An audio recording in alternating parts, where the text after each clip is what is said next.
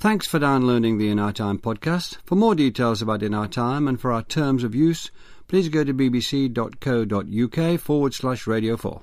I hope you enjoy the programme. Hello. Around the turn of 1606, a group of London theatre-goers braved the plague to take in a new play by the well-known impresario Mr. William Shakespeare. Packed into the Globe Theatre, they were treated to a tale of violence, hatred and betrayal so upsetting that it languished among Shakespeare's less popular plays until rewritten about 6 years later with a happy ending. The play was King Lear, a drama on the folly of age, the cruelty of families and the futility of ambition in the wilderness of ancient Britain, a place where, as the Duke of Albany declares in the play, humanity must perforce prey on itself like monsters of the deep. But why did Shakespeare take a story from the deep history of Britain and make it so shockingly his own when, from the Civil War to the Second World War, and when did this powerful and confusing tragedy emerge to be thought of as Shakespeare's greatest? With me to discuss King Lear are Jonathan Bate, Professor of English Literature at the University of Warwick, Katherine Duncan-Jones, Fellow in English at Somerville College, Oxford, and Catherine Belsey, Research Professor in English at the University of Wales, Swansea. Jonathan Bate, King Lear was first performed on Boxing Day for King James I. Can you give us a sense of the opening scene of the play and how it would have played in front of James, the new king, relatively new king? Yeah, that's right. The first performance we know about was the court performance in front of King James and all his court in the banqueting hall in Whitehall Palace, Boxing Day 1606. Now, this is very early in King James's reign. Shakespeare's earlier plays have been written when Queen Elizabeth is Queen of England and Scotland's a separate country, King James, King of Scotland. 1603, James, after Elizabeth's death, becomes king of both England and Scotland. And he begins to think about the idea of Britain, the idea of uniting not just for thrones, but the states of England and Britain. So, along come the King's Men, Shakespeare's acting company, and perform a play set in ancient Britain. And it begins with the king coming on and saying, I'm getting old, I'm 81 years old, I'm tired, I'm going to retire, but I haven't got a son to inherit my kingdom. I've only got 3 daughters, so I'll divide my kingdom, the kingdom of Britain, into 3. Say, he says to his daughters, which of you doth love us most? Whichever of you loves us most will get the best bit of the kingdom. So the 2 older daughters, Goneril and Regan, give very fulsome speeches about how much they love him. I love him, says Goneril, more than word can wield the matter. And so he gives them a good portion of the kingdom. And then Cordelia, the 3rd, the youngest daughter, the most loved, the only one as yet unmarried, she can't think of anything to say. She says nothing. And King Lear's furious. He banishes her, he divides up the kingdom between the other 2, Goneril and Regan, and the tragedy begins from that point. Well, she does say something. She says she loves him according to her bond, nor more nor less, and she criticises her sisters for saying they love him all. She says, how can you love your husbands? She says it better than this, of course. How can you love your husbands if you love your father all? So she does say something. Yeah, what she seems to be doing is criticising... But he thinks it's nothing, and he says nothing will come of nothing. The nothingness starts with him, doesn't it? That's right. I mean, she refuses to play the court game of speaking effusive, flattering language. And in a way, she's almost sort of over-literal. He says, quantify your love for me. And she says, OK, well, you can have 50%, and my husband, when I marry, can have the other 50%. How can my sisters, who are married, give you all their love when they have husbands? So, and he calls this a darker purpose. That's interesting, isn't it? While he sends the herald away to bring in the courtiers, the 2 kings who are courting Cordelia, he says, now to our darker purpose. So he's breaking up Britain, and as you say, he's James VI of Scotland, which is a very different country from England, of which is now James I. Wales has been, as it were, absorbed in the nearly 100 years ago. Ireland has been conquered. So he wants it to be a Great Britain, and what he sees is a man slicing up Great Britain.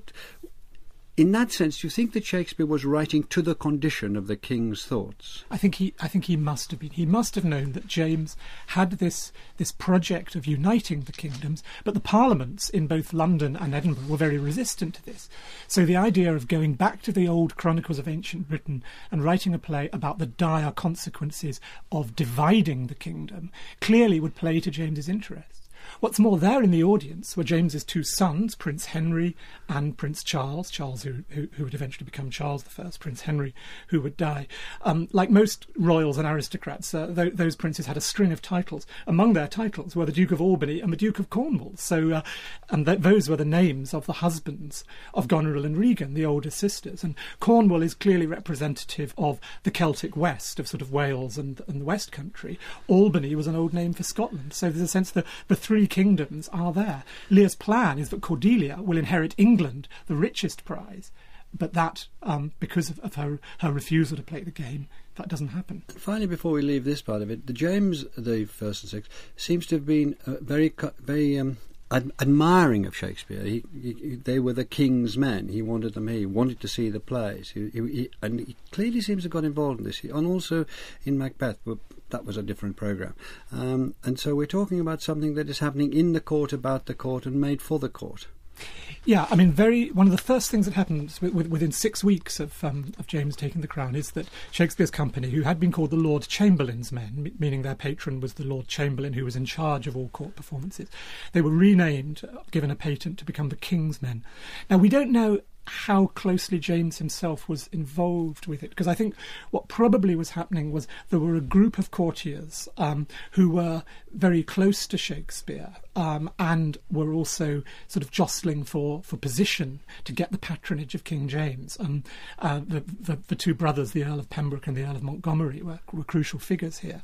So I think in a way that it's to do with one group of courtiers wanting their players to be the King's Men. Another group of courtiers got their players to be the Queen's Men. But there's no doubt that in those early plays of the early part of King James's reign, such as Lear and Macbeth and Measure for Measure, Shakespeare is absolutely writing to the interests of King James, who was a great intellectual king. Indeed. Katherine Duncan-Jones, can we take the story, just before I ask you another question, through from where Jonathan left off? The kingdom has been divided into three. Cordelia has not gone overboard in her love for her father, but although it proves she is the one who loves him most as the play goes on, and he, in effect, banishes her. She's taken without a dower. She herself is a dower by the King of France, and away she goes for quite a duration. Can you just take us towards the end of the play briefly, what the main things that happen? Yes, well, we've already established that a big theme throughout the play is parents and children and love in deed and love in word. Goneril and Regan say they love their father in words, but very rapidly, from what Jonathan has described, it becomes clear they don't love him. Indeed, in fact, they are thoroughly fed up with him and find him and his retinue a complete nuisance. And then in parallel, there is a second plot which has the same theme treated differently. One of the king's leading courtiers, King Lear's leading courtiers, not King James's, the Earl of Gloucester, has two sons, one of whom is a bastard genetically, that is, he was conceived out of wedlock, and he is also a bastard in the modern slang sense of the word, and is often a very entertaining and charismatic character in the theatre. God stand up for bastards. And his virtuous brother is a bit sort of null and dull initially, though that doesn't continue. So what happens from then on is there seems to be a plan that Lear alternates residence, first with his elder daughter Goneril, then with Regan, month by month. It unravels almost at once. Goneril finds Lear and his retinue of 100 drunken knights and his fool absolutely intolerable in a well-ordered household. Because Lear's given that away, but he's kept 100 knights. He's going to move from court to court, month to month between these two courts. And really, his role model in British antiquity, a theme in which James was greatly interested, was Old King Cole, that merry old soul, who this one didn't have fiddlers 3 but knights 100. And initially we may feel a bit sympathetic with Goneril, depending on how the play is staged, that actually 100 drunken knights, on top of all the servants she has already, and a new marriage and possibly pregnant, does make life difficult. But in fact, she is horrible. Lear is rejected by her, and feels very rejected by her, and curses her. Goes to Regan, who he thinks will be lovely and sweet and let him have exactly what he wants. Regan, as the fool warns him, is even worse.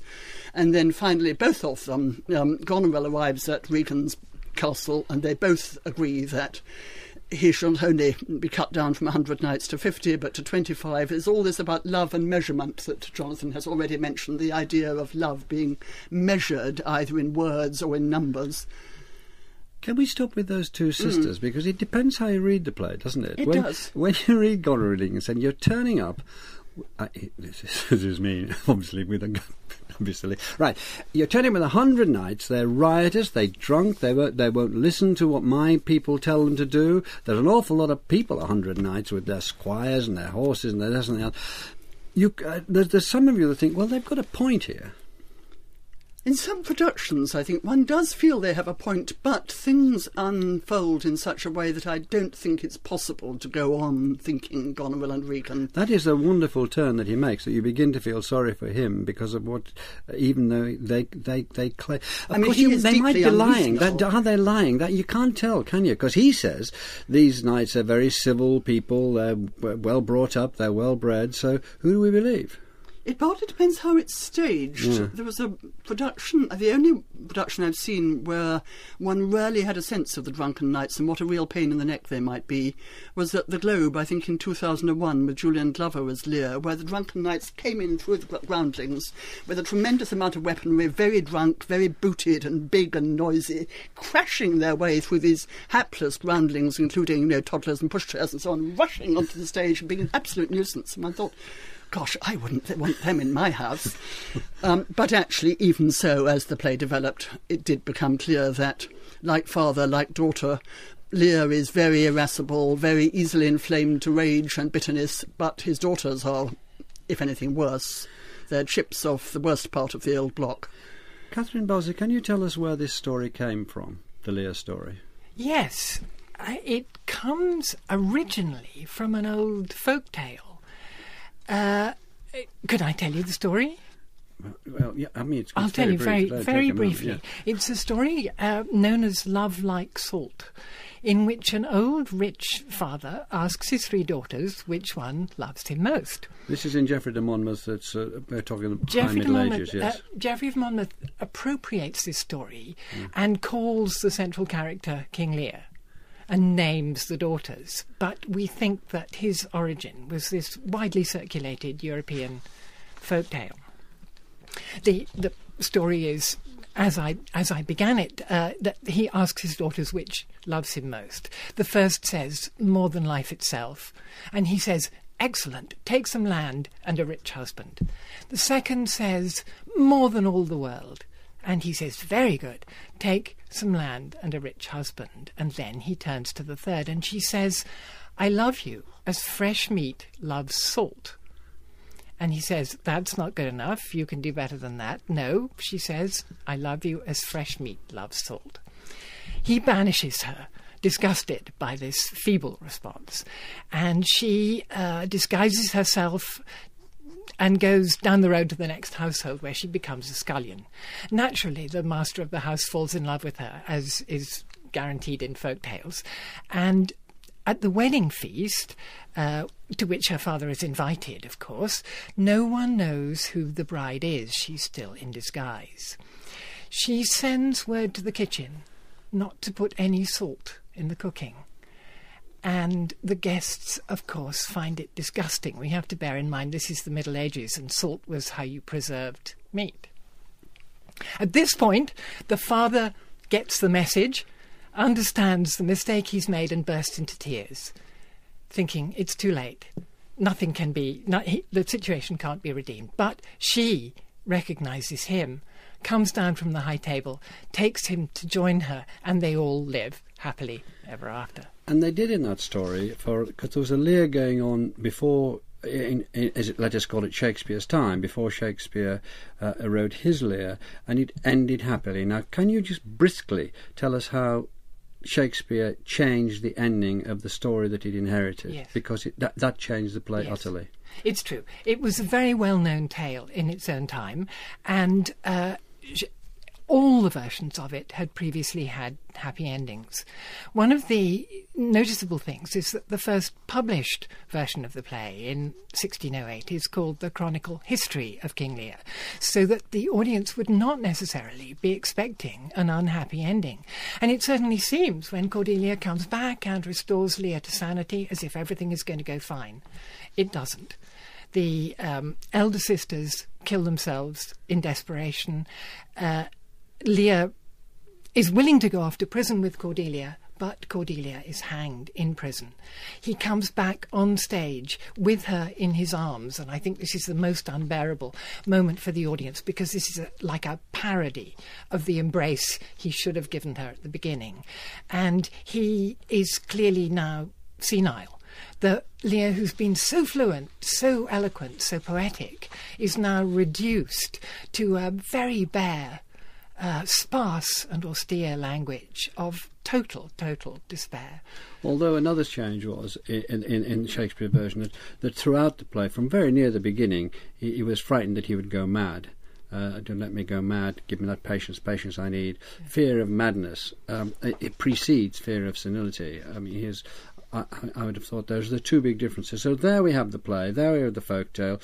Geoffrey of Monmouth in the Middle Ages found it, we think, rather than invented it. It was played a little, then Shakespeare took hold of it and changed it the way you've described. What about the world, briskly, Jonathan Bate, under Lear? It's as flies to wanton boys are we to the gods, they kill us for their sport. It's pre-Christian. What governs it, if an outside... Does anything govern it? Yeah, this is a really interesting question, because the old King Lear play, the anonymous play that Shakespeare inherited, has a very strong Christian providential structure. At various points, something terrible is going to happen, and people appeal to the Christian God, and God intervenes, and everything's okay. Shakespeare very strikingly strips all that away. He makes it this pagan world. In one sense, it imagines a godless world, a world where there is no order, there is nothing there. And then at other times, as you say, there seem to be moments that if there are gods, they're these malicious figures who just treat us as pawns, as toys.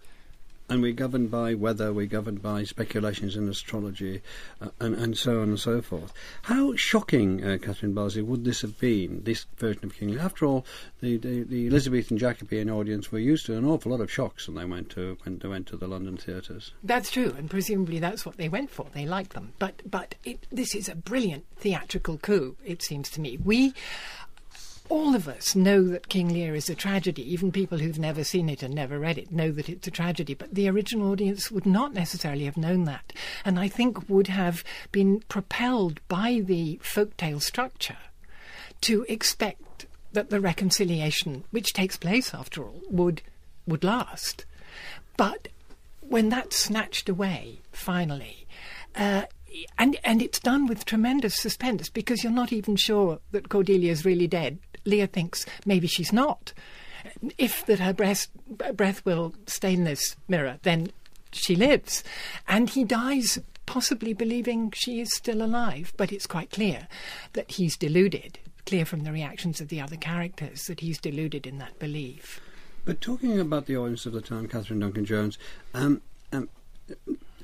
were they shocked? I mean, it was always explained that they would be shocked because they would expect a different sort of Lear. They would expect the Lear of the sort of almost like Cinderella, two ugly sisters and the nice sister, and away you go at the ending, and that's fine. But would they have been shocked at the thing itself, at a king going mad, at the gouging out of Gloucester's eyes, out vile jelly, at the daughters turning on the father in such a vicious way, at the Cordelia being hanged, and that sort of thing? Would that in itself have shocked outside the actions themselves? I think it would have been extremely shocking, and more informed readers, perhaps ones who were familiar with Harrison's description of Britain in Holinshed that Shakespeare drew on, would be aware that, described as Catherine Belsey has said, as a true chronicle history on the quarto title page, and when registered with the stationers it was again called a history, it wasn't called a tragedy. Shakespeare wasn't being historically accurate in terms of narrative, he was being historically accurate in terms of ideology, because Harrison makes it very clear that in this period, hundreds of years before the birth of Christ, religion in Britain was superstition, devil worship, deeply confused mixtures of astrological predictions, or muddled version of the Greco-Roman gods, and of course Lear very early on curses by Apollo, and he invokes names of Roman gods and is almost always checked by Kent for doing so. It's ideologically true if, as a picture of a world in total chaos, moral and physical chaos, in which the virtuous characters, who are more surprising in many ways even than the evil ones, are searching for some kind of providential pattern, something redemptive, not finding it. The last example is one example of how they search for it, they don't find it. Albany, in the very few lines from the end, saying, "The heavens defend her," having suddenly been reminded that Lear and Cordelia, that the order has been given by Edmund that Cordelia is to be killed, and then she's brought in dead. Yes. I mean, that, as it were, his appeal to the heavens is answered visually. That's what the heavens do for you in this world. And there are confusions and contradictions, violent ones, inside speeches, aren't there? That they will do such things, but then they know not what. Well, I will have such revenges on you all. What they are, yet I know not. O fool, yeah. I shall go mad. Yes. And, of course, incoherent, brilliantly, richly evocative, but incoherent, muddled speech is one of the features of the play, particularly in its central scenes, which makes it brilliant and unlike anything else Shakespeare or anyone else wrote. Yes, Edgar and the Fool. Jonathan, I mean, yeah, you want to come in? what he's doing there with Lear's speech breaking down is he's dramatising what it's like for the mind and for language to be under the stress of the worst possible things. You think the worst is happening, and then something worse happens still. I mean, in many ways, of all Shakespeare's plays, it's the one closest to ancient Greek tragedy. He didn't know Greek tragedy directly, but he certainly knew the Roman tragedian Seneca, who inherited all sorts of gouged out eyes and bloody murders from Greek tragedy. But the shocking thing is that Shakespeare represents those things on stage. In Seneca, it's all narrated and off stage. And this word nothing comes in again and again and again. Nothing will come up, nothing, you're a cipher without a number, right through. And the sort of nothingness of existence itself shoots through the play, doesn't it? Catherine Belsey. I think it does, but it seems to me that that's possibly under the pressure of what happens within this family.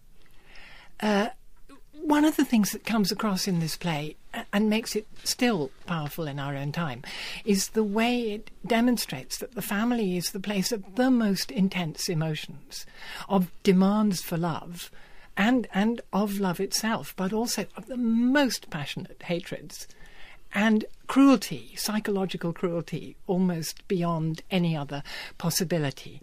Once those family intensities are muddled up with the question of property, once what's at stake is land, which is why the sisters lie to him, because they want land, it's why Edmund cheats his father. Edmund the bastard, yes. Cheats his father. He says, legitimate Edgar, I must have your land. That's what the motive is. And the names are names of lands, aren't they? Cornwall and Kent and Gloucester.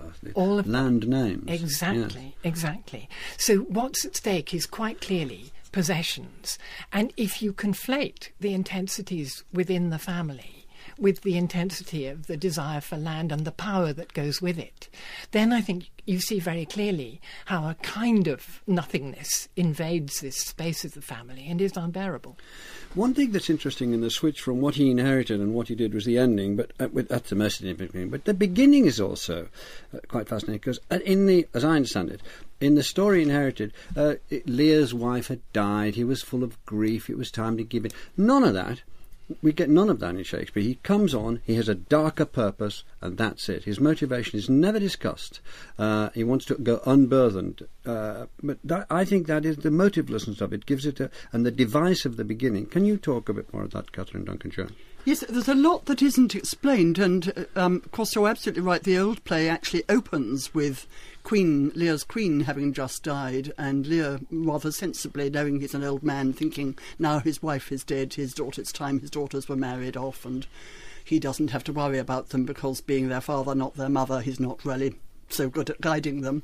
All of that is excluded. There is so much we are not told, and if we are reading or studying the play, as so many school children and students are, we ask these awkward questions. Who was their mother? If there are 3 children and 2 are very different from the other one, then we might think, well, did Lear marry twice? Was Cordelia perhaps? But I mean, the play doesn't, particularly as performed, doesn't permit us to ask such questions. It takes us straight into an unexplained situation, which is a mystery to some extent, even to Lear's immediate courtiers and counsellors. Earlier you mentioned the fool who accompanies Lear for a considerable part of the play, Katherine Duncan-Jones, and he isn't the fool in the sense of performing tricks and saying silly things, but although he says witty things, but he does go into language which is very, very hard to follow.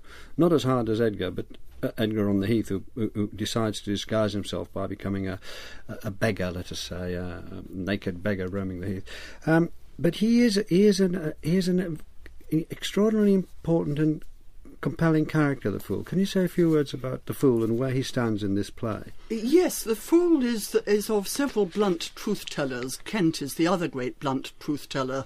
The Fool is the bluntest truth-teller. Kent is the courtier who is banished and then disguises himself. For telling the truth. And for saying to Lear, you must not banish your daughter, you're a fool, yeah. Yes. Yeah, sorry. And the Fool tells the truth through riddles and rhymes and teases, and one of the things that he almost never is funny. He has a lot of lines and he's on stage a great deal until he just disappears after Lear is persuaded to go into a hovel and have some sleep after he's been raging on the heath. We never see the Fool again, and we have to assume that the Fool who's been complaining of being terribly cold just dies of hypothermia because he vanishes. But in the scenes in which he figures, he is a very, very prominent and key figure in terms of alerting us to certain themes to do with folly and love, misunderstood love, Lear's actual love for the Fool, who becomes a kind of surrogate child. He's alienated from his 3 children, but this boy who calls him Nuncle, it's as if he's banished his physical children, but sometimes the Fool, and I like it done that way, is quite small and childlike and even sits on Lear's lap, and it's as if unconsciously he's banished the children he couldn't control, and now he has this childlike figure whom he can slightly more control, but actually is also a truth-teller. I love that idea of him as a child, because the core of this play is that as Lear's family and his court collapses, he goes out onto this heath in a storm, and there he develops this. He finds this sort of alternative family: the Fool, Edgar, who's also been exiled by his father and is now disguising himself as a mad beggar on the run from Bedlam, and then along comes Gloucester, and he's been thrown out of his lands by Goneril and Regan. So, and it is like this sort of alternative family, but there's none of the ritual and the finery of the court. They're all stripped naked, and there's this extraordinary scene where Lear confronts Edgar as poor Tom, dressed in nothing but a loincloth, and says, "Thou art the thing itself. Unaccommodated man is such a bare forked thing as thou art." It's absolutely And he rips his own clothes off. And he rips his own clothes off to join him. And then he stays in the storm and starts thinking about the poor, exposing himself to feel what wretches feel. I mean, for a king to go on that journey, it's quite extraordinary. Catherine Belsey, as we've mentioned and you discussed, the story was originally what we could call a folk tale. And there's still obviously a lot of that in Shakespeare's Lear. Is it instructive to remember that in approaching the characters in this play? I think it would be extremely helpful. One of the things that worries people is exactly that opening scene. Why do they all do what they do? Why does Lear divide up the kingdom? Why doesn't Cordelia just be a bit nicer to him? Why doesn't she just give him what he wants to hear? But I think if you remember the folktale structure, then those are not the questions we need to ask. The ritualistic nature of that first scene is very striking, and in the recent Trevor Nunn production with Ian McKellen, they brought out Trevor Nunn beautifully brought that out by having a lectern, and the 3 daughters were required in sequence to go and stand behind the lectern and make their speeches. The text ritualises the proceedings by having Lear say, "Goneril, our eldest born, speak first," and then she has to make her speech. Regan again. Yes, I take that at the opening, and we discussed that. I was just thinking more of there's sometimes when you're reading it, you think every speech almost is connected with everything else, but there isn't the usual sort of run of psychology. It's almost like everyone does a set piece, which has the Fool we've been talking about, he does set pieces, very hard to penetrate some. Edmund begins, Edmund the bastard, who's is in the tradition of Iago, and he comes on with a set piece and then does set piece. Lear's rages are set pieces which don't add to the plot; they add to the tone, the intensity. Is there something in that coming out of folk which is not in other plays? I think very much that the notion of the type, the generic type. In folktale, there are villains and there are good people, and that's about all we know about them. There are daughters and fathers, and that's all we need to know about them.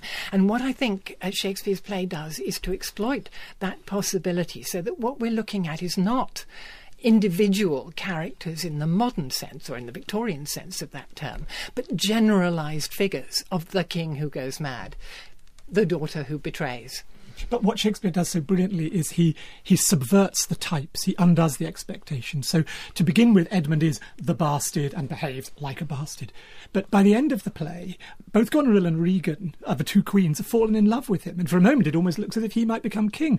And he finally, at the end, he tries to get Cordelia saved, having ordered her murder, but it's too late. And he dies on the word, yet Edmund was beloved. And you suddenly think all this bad behaviour is because he's been treated so badly by his father. That sense of humanising the villainous type is fantastic. Katherine Duncan-Jones. Yes, there's a tremendous amount of the unexpected, and what you were saying a moment ago, Melvyn, about the sort of speechifying of the characters in those key scenes on the heath. These extraordinary multivocal scenes in which Edgar, as poor Tom, is talking about animals and eating frog spawn and newts and committing crimes and living in ditches and drinking ditch water. Lear is ranting on about the only problem in the world being his daughters, his cruel daughters and his sons-in-law, and the cruelty of the elements. The fool is coming out with his extraordinary and increasingly pathetic and yet always meaningful patter, rhyming and riddling.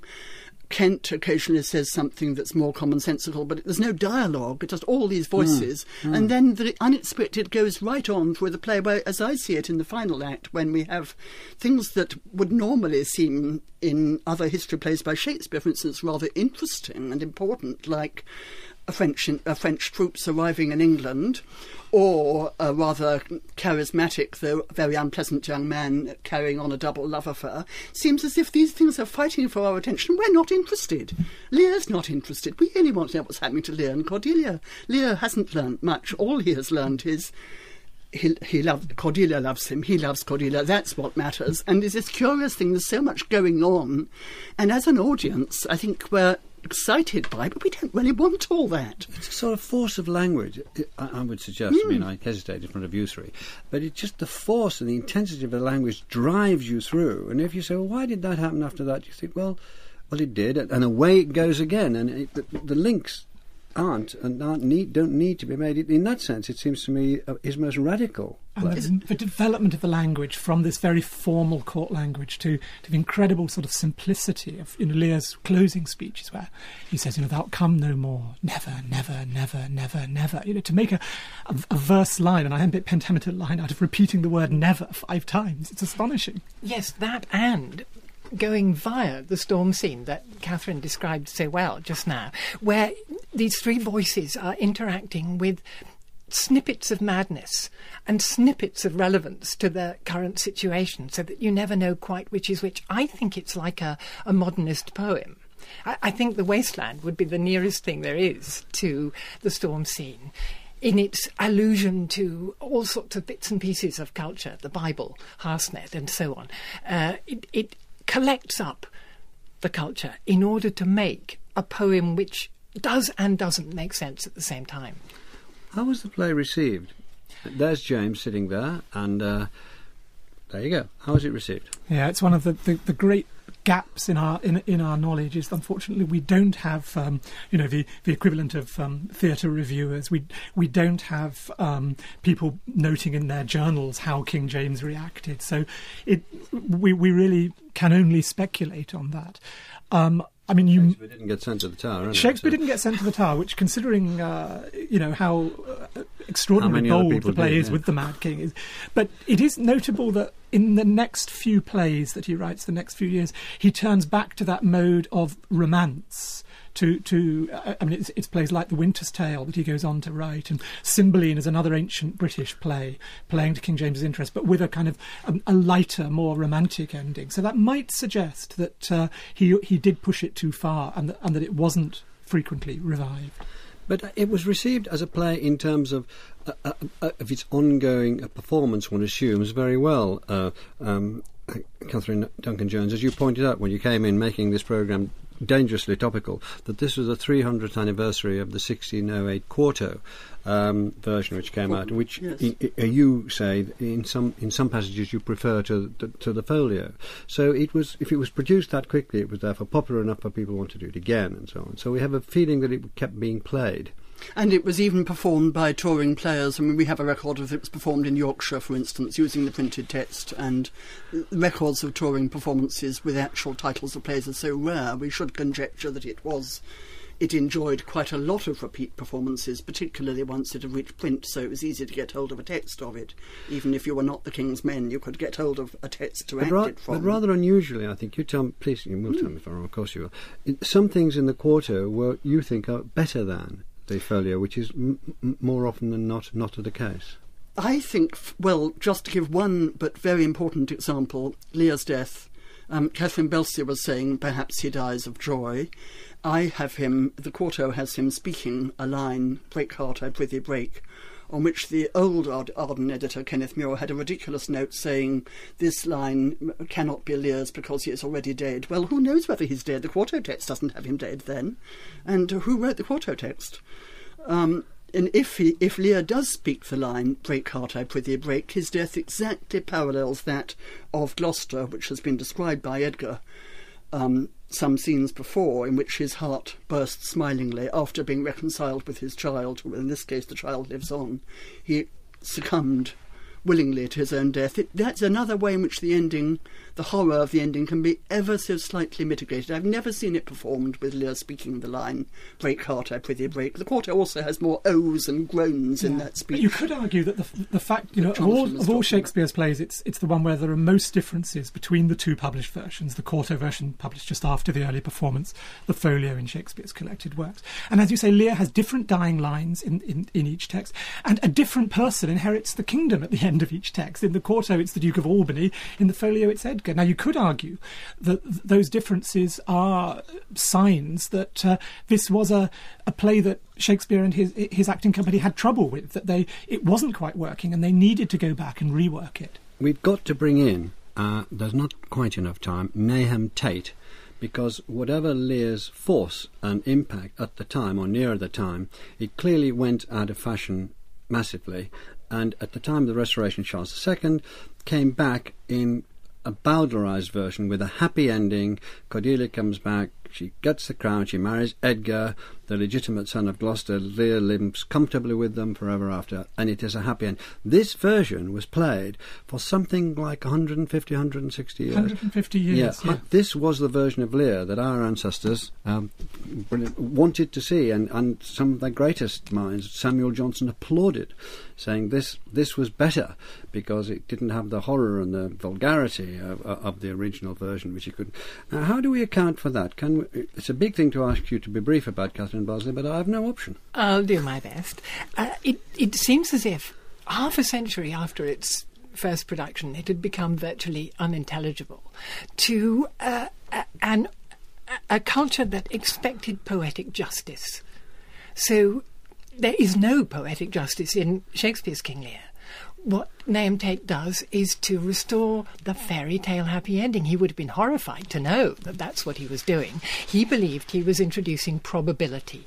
He says, "I found a heap of jewels, but unstrung and disordered. So I strung them together." And he gives Cordelia a motive for saying nothing, which is that she doesn't want land and a rich husband because she's already in love with Edgar. And probable it is not in our terms. I think there's a rape scene and Edgar rescues Cordelia from ruffians and most extraordinary things happen. But this poetic justice was what Johnson latched onto. He said, every play is better for poetic justice. I've never seen any reason against it. It came back as the real play at the time, in period you specialise in particularly, Jonathan Bate, which is the time of the Romantics. And let's use Keats as an example of that. How did his enthusiasm arrive, basically, and how did it influence others? Yeah. Above all, from reading the play, because actually when Keats was around in the Regency period, 1810 to 1820, old King George III was mad, and so the theatre managers did not put King Lear on. It wouldn't do. So Keats couldn't see King Lear, he could only read it. And he had a facsimile of the folio, and he actually wrote his great sonnet on sitting down to read King Lear once again. He wrote it in his copy of the play. The play for him was the ultimate example of Shakespeare exploring the dark inner recesses of the human spirit, and all that kind of strange and passionate language that in the rational 18th century people didn't like. For the Romantics, it was really getting back to the thing itself, but reading it, not seeing it. Katherine Duncan-Jones, it swept in, let us say, I'm sorry about the generalisation, but in the 19th century, Hamlet was the great Shakespeare play. Hamlet proved that Shakespeare was the genius that he was thought to be then. In the 20th century, more and more became Lear. Now, what's your explanation for that? War, chaos, breakdown of society. Can I actually move into the 21st century and say why I think Lear should be a very, very powerful and frequently performed and considered text now? Something we haven't mentioned is nature in Lear. There are two themes which I think are absolutely alive and with us today. One is what happens, well, how do we deal with extreme longevity? How do we deal with people in positions of authority who lose their power through old age, and people don't really want them around? They may not even want themselves to be around, but there they are, still living on the way that James's predecessor, Elizabeth I, lived longer than most of her subjects really wanted her to.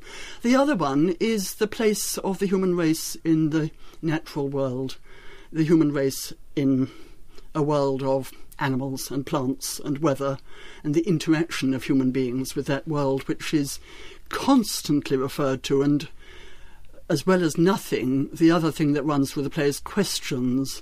Is there any cause in nature that makes these hard hearts?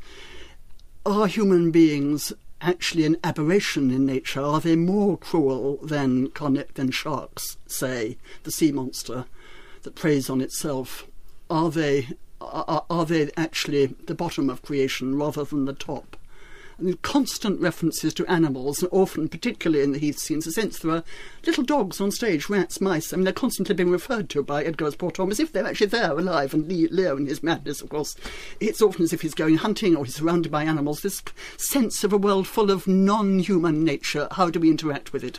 Well, you've just, Catherine Duncan-Jones, just given us the cue for a second programme of equal length, which I hope we can return to. Thank you both, thank you all three, very, very much indeed, Catherine Duncan-Jones, Catherine Belsey and Jonathan Bate. Next week, Ada Lovelace, daughter of Lord Byron, mathematician. Thanks for listening. We hope you've enjoyed this Radio 4 podcast. You can find hundreds of other programmes about history, science and philosophy at bbc.co.uk/Radio 4.